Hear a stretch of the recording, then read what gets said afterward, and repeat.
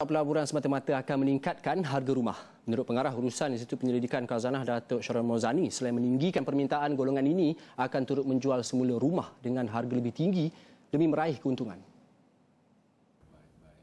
Beliau berkata fenomena harga rumah tidak mampu dimiliki harus ditangani dari peringkat dasar. Ini termasuk perubahan polisi serta penstrukturan semula proses pembinaan dan pembekalan rumah. Speculators. By speculators, I mean someone who buys a house with no intention to live in it or no intention to keep it for very long can drive up prices. One of our recommendations in here is that if we were to make the structural changes and come up with cheaper houses which come up quickly, we should in the early years have a moratorium. In other words, if someone, in return for getting a more affordable house, the buyer says, I won't sell it for 5 years. Selain itu, beliau berkata bekalan rumah perlu kekal fleksibel dan responsif kepada pasaran. Ini bagi memastikan pembinaan rumah sentiasa sejajar dengan permintaan dan keperluan.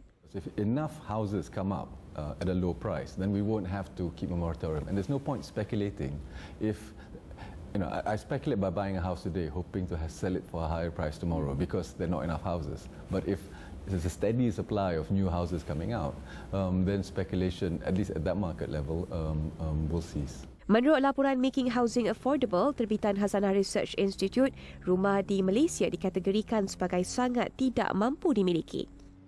Ini ekoran harga rumah 4.4 kali ganda purata pendapatan setahun berbanding kadar mampu milik, iaitu 3.3 kali ganda purata pendapatan setahun.